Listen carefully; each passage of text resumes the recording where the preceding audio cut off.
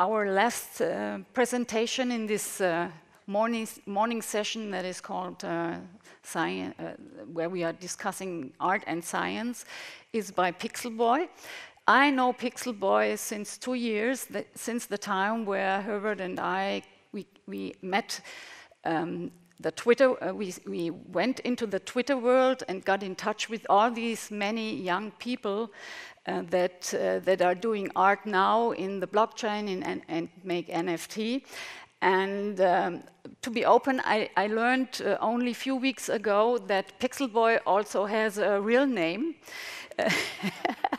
It's Jeremy Walker, just to let you know, but he wants to keep it mainly in the back, so we will stay with P1xelboy from now on.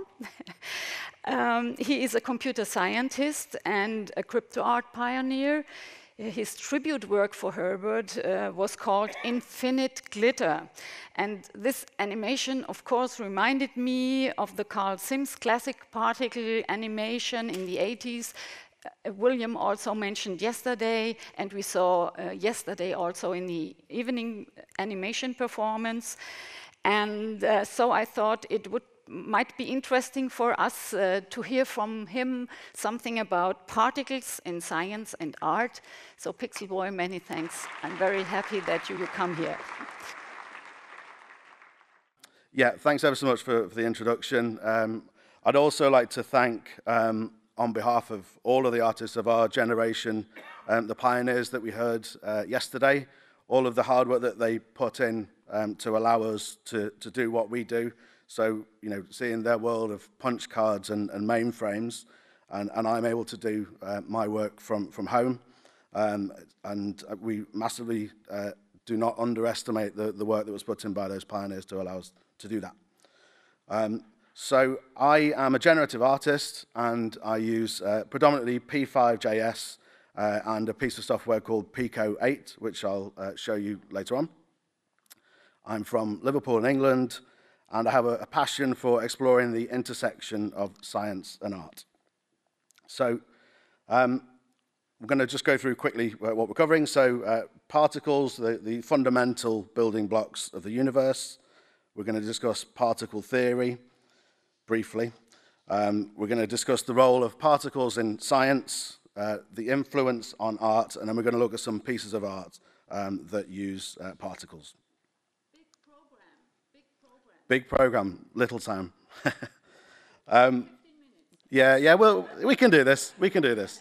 Let's go. Right, so we've got up here an image of the Lascaux cave paintings, where pigments were used 15,000 to 17,000 years ago on rock, and literally they're particles which have stood the test of time.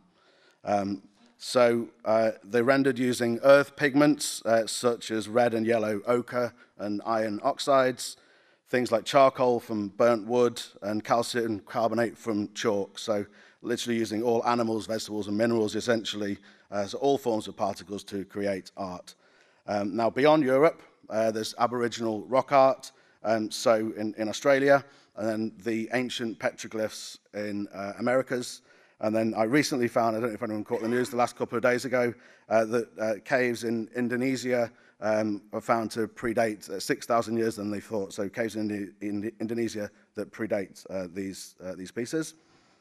And I feel that they're global expressions highlighting a shared human endeavor to capture and communicate experiences through the medium of particles. So the next image is, I'm sure we're all familiar with, The Girl with the Pearl Earring by Johannes Vermeer. And I think the most important thing for me is not necessarily the pearl earring, but the most expensive part of the image is the ultramarine headscarf she's wearing, because the particles that we used, the paint that was used is lapis lazuli, which was extremely difficult to get hold of in the 17th century. So it was only mined in Afghanistan, or predominantly only mined in Afghanistan, and of course a limited resource and used in the Taj Mahal, so a real signification of opulence. So why I'm saying this is it's the importance of selecting the very best dyes for pigments, for vibrancy, or for longevity. And in the modern day, it's a bit like choosing which ink we use or using museum glass to make sure that there's no reaction from light and air. So very briefly, without overdoing what's been said on physics, which I'm not an expert on, I'm going to cover briefly particle theory. So a particle is a small, localized object which can be described by various physical properties such as volume, density, or mass. We've got elementary particles, quarks, leptons, and bosons, and the composite particles of atoms, molecules, and ions. Now, there are a couple of theories that I do want to mention briefly. So first of all, we've got wave-particle duality. So that's where objects such as light and light have both wave-like and particle-like characteristics at the same time. And also briefly want to mention superposition. So that's where particles are able to exist in multiple states simultaneously. So Schrodinger's cat paradox is the most obvious example, where a cat in a box is simultaneously alive and dead critically until it's observed. Moving on, want to briefly talk about cellular automata. So cellular automata is a discrete model defined on a grid of cells where each cell typically has got a finite number of states. It evolves through discrete time steps according to a set of rules based on the states of its neighboring cells. And these rules determine the state of each cell in the next step based on its current state and also on the states of its neighbors. Cellular automata are often used to study complex systems and emergent phenomena, and they demonstrate how local interactions can give rise to global patterns and behavior. So this image here is an example from a textbook, and then people have sort of pushed the algorithm. So this image is by an artist called Toxie, who has pushed that algorithm and added more color to create a more dynamic piece of art. And then we have an image by myself, hopefully. Yeah, there we go. Right, so this is an image that I made of a cellular automaton. And basically what we're doing here, at the end of each line, we're allowing, I call it a mutating cellular automata. So we're allowing the chance of the rules to change. And I think it makes quite a nice piece of art. So I'm also going to cover Conway's Game of Life. And so what we're going to say here, so it's a grid, it's a 2D cellular automaton devised by Conway, of course, John Horton Conway, and it consists of a grid of cells that can either be alive or dead. So alive black, dead white. And the evolution of the grid is determined by a very simple set of rules applied to each cell. So the rules are fairly simple.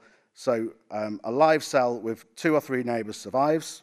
A dead cell with exactly 3 live neighbors becomes alive, and in all other cases, a cell dies or remains dead. So on the top left center, we've got the center square. So on the top left, the center square dies through loneliness. I mean, what a sad way to go. Then next, on the top right, we've got the cell that survives because it's got 2 neighbors. We've got, at the very bottom, a cell which is dying because it has 4 neighbors. And then my favorite, which is the bottom right, where we get the rebirth because it's got exactly 3 cells.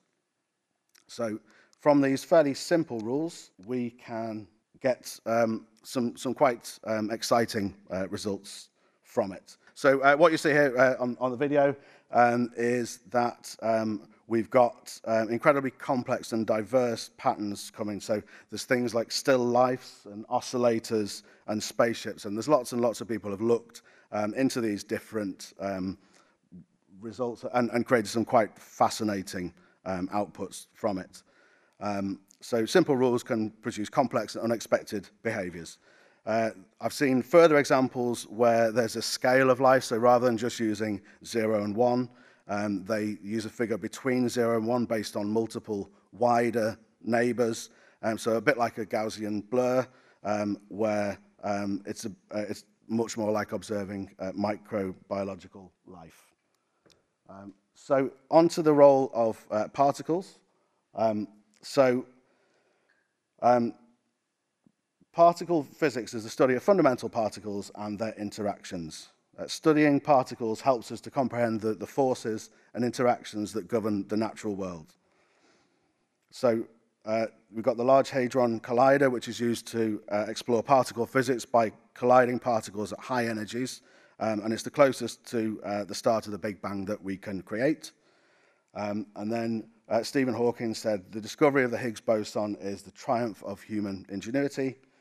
And we've got photons that are essential to understanding light and electromagnetic radiation, and they're crucial for technologies ranging from medical imaging, telecommunications, and quantum computing.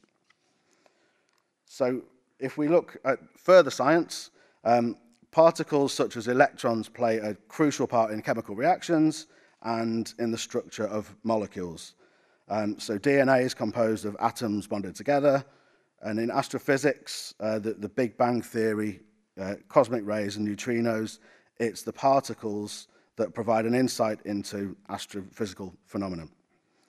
So particles are central to understanding the universe's origin and evolution, and I feel that particles, they may be the smallest elements in the universe, but they hold the key to unlocking its greatest secrets. So the mysterious and intriguing nature of art has long captivated the imagination of artists. So both science and art seek to understand and interpret the world around us. Particles have been represented in many ways, for more literal representation of particle collisions, covering both the microscopic world and subatomic particles, to dynamic simulations of particle systems in space. Through the animation we saw last night with Particle Dreams by Carl Sims, and even into pointillism and stippling effects that we see in traditional art from the likes of Georges Seurat and Paul Signac. So there's a key role in digital tools in visualizing complex outputs.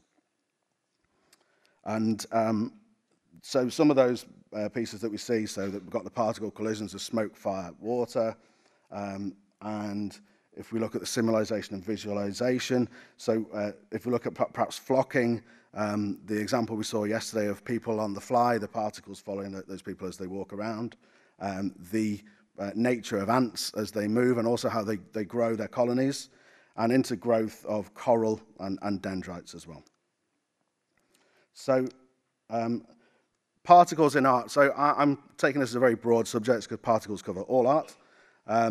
And Jackson Pollock, in this example, his drip paintings, I feel that he shows a real understanding and appreciation of fluid dynamics, the way that he avoids loops of paint from being produced.